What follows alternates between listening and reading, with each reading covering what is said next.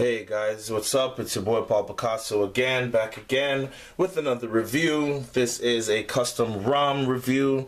A few days ago, I think sometimes last week, I reviewed the OmniRom nightly build 4.4.1 for the Nexus 4, aka the Mako.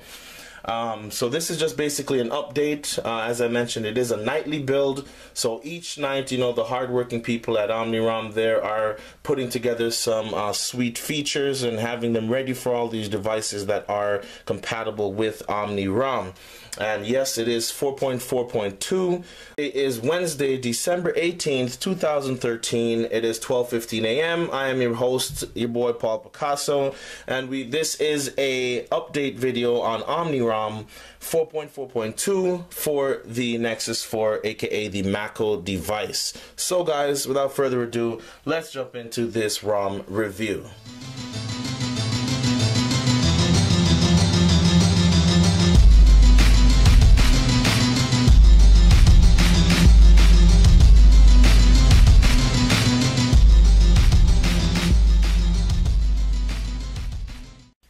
Okay guys, so we're gonna go ahead and slide that. That is cover lock screen. Check out my review on that. Yeah, check out that review, hit the like button, and tell me what you think about it. Okay guys, so OmniRom 4.4.2. For those of you that don't know, OmniRom is a special ROM. It's basically open and features are added daily and daily and daily. So if you want to check it out, just yeah, look at the community, OmniRom community on Google+. Check out, I think it's omnirom.org. I'm not too sure, don't quote me on that, but of course they have their own website. You can just Google OmniRom and you will be given the description to their website. And like I said, check them out on Google+. Okay guys, so there's been a lot of features and there's been some features updated which I really like. Today's the 18th, like I said. I think back on the 16th and the 15th, after the those nightlies, what I noticed with the OmniRom was that at that time it was still 4.4.1, and I noticed that active display wasn't working. I basically messaged in the community on OmniRom on Google+ and told them that active display was not functioning. Somebody got to me immediately and asked what device it was, and me and a few other people were having the same problem.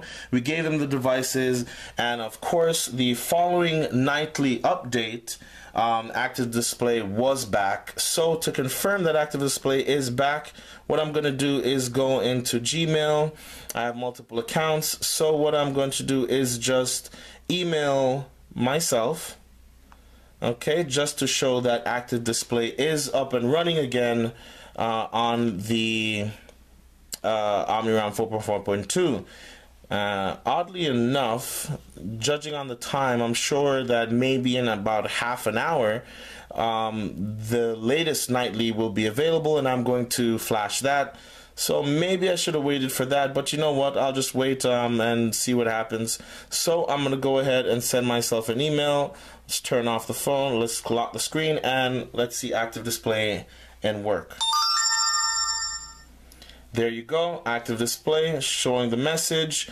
So of course, if you're not familiar with active display, it's basically made off of the Moto X active display. So we just touch the ring, we get that little preview up at the top there showing you a little avatar picture, who's the sender, and a quick preview of the message. You have the option to slide left and open the email or open the notification or whatever the case may be. You have the option to swipe right, unlock the phone, or you have that X down here that just dismisses it and locks back the screen. Okay, so active display is up and running on 4.4.2. Okay, let's get out of that. So this is the Google Experience Launcher, of course. So by now we're all familiar with KitKat and the Google Experience Launcher. So this is about OmniRom. So again, at the top, the contextual title bar showing either the night, the evening, the day, the afternoon, that sort of stuff. A nice little animation up here, or not animation, background that changes with that. Okay, I have quite a bit of notifications. I'll just exit that. So what we want to do is we're going to go to settings. So let's go over here and go to settings, and let's check it out. Of course, the bars, brightness control, just by sliding across the status bar, you are able to heighten or lower the brightness. As you can see down here at the bottom, something that was not there before, which was the quick launch shortcuts. Okay, so with the quick launch shortcuts, you know, when you swipe up from the home screen, you would go to Google Now, and you are able to set 2 other shortcuts. That is something that wasn't in 4.4.1 on the OmniRom, but it is there now. And of course, this is a different app that I'm using. It's called, I believe, Slide It Launcher. I'm not sure, but I'll do a later review on that. It basically just adds a lot of customizability, if that is a word, to the quick launch settings. But that's another app for another review. Okay, and of course we still have the option to screen record here, as you can see it in that power menu, which is very cool. I haven't played around with that yet, but it does work. I have actually done some samples with that. Of course, notification drawer, the contextual notification panel header, active display, pretty straightforward. That's all the same there. You know, pocket mode, sunlight, notification text, you enable it, customizations, you exclude applications, you can show the date, that sort of things, show AM, PM, and all that stuff. Now, another great improvement in 4.4.2 for OmniRom would have to be, well, of course, you know, the Nexus 5, it has the immersive mode. So in 4.4.2, they've given us that immersive mode. I usually used Exposed Framework, and I download Immerse Me, the Immerse Me module, and that actually gave me that. But as you can see right over here, in that second row to the right, we do have now that tile that they put in there. Let's give a second to focus here. It's not focusing. There we go. It says Immersive Off. So the immersive off is right there, and now of course you can see the notification bar. So if I go ahead and hit immersive off, now immersive is on, and there you go, the notification bar is gone, and so is the status bar. Okay, so if I swipe down, then the status bar appears and the navigation bar. It's transparent, and of course after a while it just goes away. So you don't have to worry about hitting any navigation buttons by accident, say you're playing a game or something like that.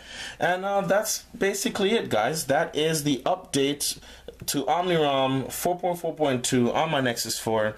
Just giving you a quick rundown. I'll probably do another review, maybe a few days. I'm not going to do a review every night, because some nights it's just a few bugs that are fixed and so forth and so forth. So whenever there is a major change in the nightly updates, I will definitely be doing a video on that. Okay, guys, so yeah, I know you see that little animation in the back there. Don't worry, I will do a video on that, showing you guys how to get all sorts of cool elements and aspects and themes and all those things on your device. Get it real pimped out. You know who I am. You know what I do. You've seen all my other videos. If not, check them out. Picaso Entertainment. We do it all. All right, guys. Your boy Paul Picasso, giving you again the rundown on the nightly build OmniRom 4.4.2. In a few minutes, maybe half an hour or so, 20 minutes, I will be getting another nightly update. So guys, when I do get a major change or something that I believe that needs to be shared, you know, so other people can see it and know what it's all about, I'll definitely do that in the video. So again, hit that like button, hit that subscribe button if you haven't subscribed for more content such as this. It's your boy Paul Picasso, representing for Picaso Entertainment, signing out. Till my next video, peace and God bless.